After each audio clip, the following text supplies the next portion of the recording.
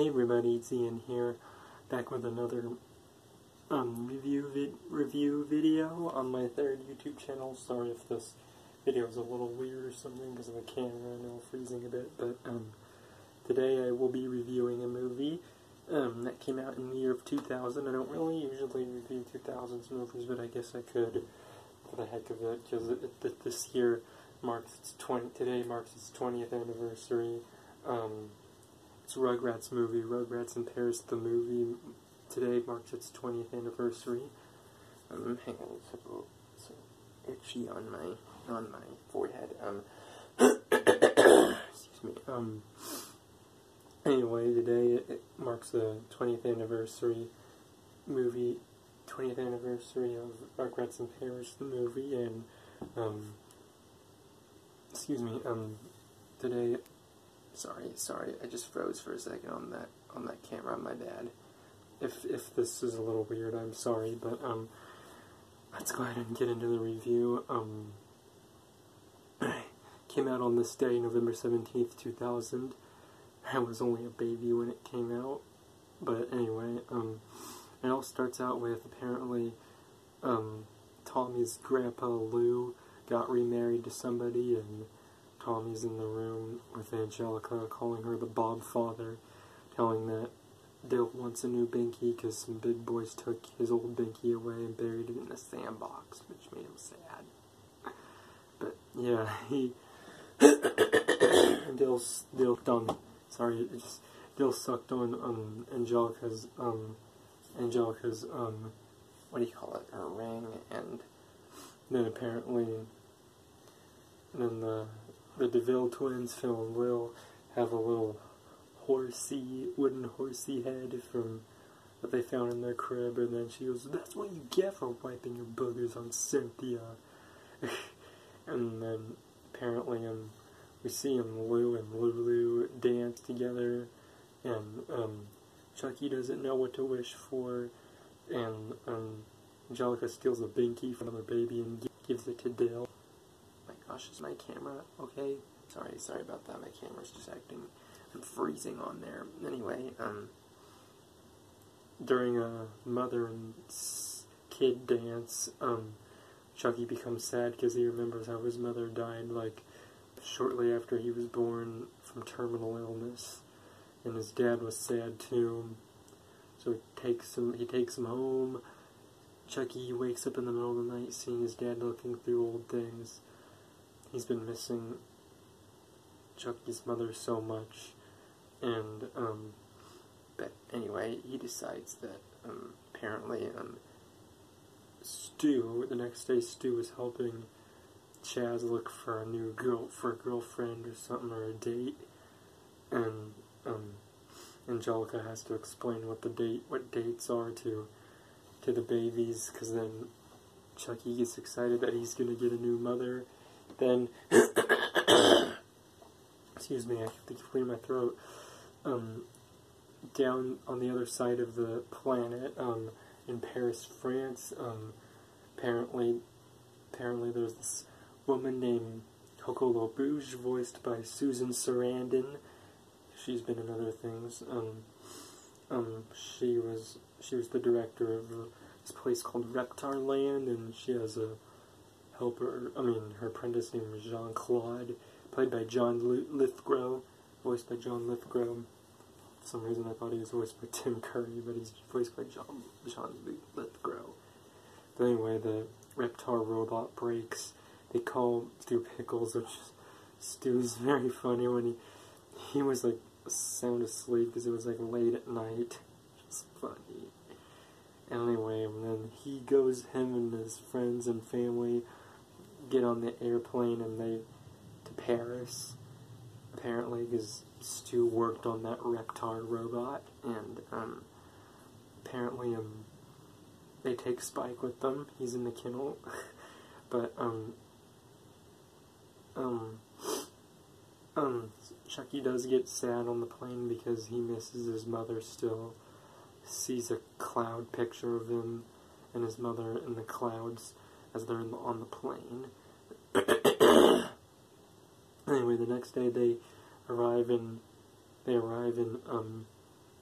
Paris, and they take a Reptar bus to Reptar Land, and the babies are playing in the bathroom when they get there, and Spike chases a stray poodle named Fifi, and then Stu and Chaz and the kids meet a lady named Kira, and anyway, Coco LaBouche plans on becoming president of Reptar Land because her boss is going to retire, apparently, and then she catches Angelica doing something. Angelica decides to help her trick Chaz into marrying her, and when Chucky is at a parade with all the other babies, he decides once he hears a story about Reptar, he decides to he wants a princess for his mother. And then later that night at a sushi restaurant, because Reptar Land's a Japanese theme park in Paris, so they must be Japanese too. Japanese and French and English. But other than that,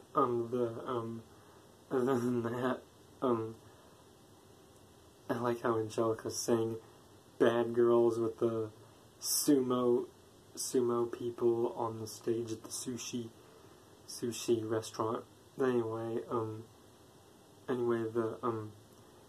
Chaz meets Coco at the restaurant, and the other babies meet Kimmy, Kira's daughter. This was her first appearance, and they called her the newest Rugrat. Anyway, and Spike is wandering in the streets looking for Fifi, and he ends up peeing on the Eiffel Tower. And then Stu shows everybody his design on the Reptar robot. Turns out I think he might have designed Reptar's arch nemesis too, the Robo-Snail. And anyway, during Chaz and Coco's date, they go to Ooey Gooey Land. They sneak off to go to see the princess, but she's not real. She's just an animatronic, and they don't understand that she's just an animatronic. And Chucky sadly is afraid of the doors because they look scary. And then the ninjas come and they take the babies back to Ooey Gooey Land, and then Spike ends up falling in love with Fifi. And then later that night, Chucky has a nightmare. He has a dream about him being a kung fu fighter. I'm sorry. Anyway, excuse me. And later that night, the first Spike and Fifi fall in love. They eat pizza, and then later that night they watch a show about Reptar. Angelica tells Chucky's wish to Coco, and then Coco LaBouche, and then she sneaks to pretend to be the princess, and then that excites Chaz, that scares Chucky, and and then next thing you know, the wedding, apparently Chucky's dad and Coco LaBouche are getting married, and Coco LaBouche spot the babies doing something. She orders Jean-Claude to kidnap them and Angelica. So she betrays Angelica also, and then Kira sees what happened, and but still, I'm just glad she did, because then Kira said that you can't go through this. While they're in the limo, Coco LaBouche kicks Kira out of the limo, because then Kira tells Coco what she's gonna do, tell Chaz the truth about what's going on, but she kicks her out. But Coco orders the limo driver to step on it, and then Kira gets on a bike though to chase after her, and then Chucky gets emotional in the warehouse, but then he gets mad, and because Angelica reveals that what she did, and she said sorry, and then Chucky gets mad and decides to stop the wedding. They get into the Reptar robot, and Angelica causes Jean-Claude's feet to get stuck because she tied his shoes together, and then she kind of had a little difficulty getting in the Reptar robot. And then they pick up Kimmy also, she joins them too. And then apparently Jean-Claude chases after them in the Robo-Snail robot. And apparently then he swung them around on the tail. They managed to get Kimmy back inside the Reptar head, but then all of a sudden the tail comes off. They go rocketing up on the Eiffel Tower.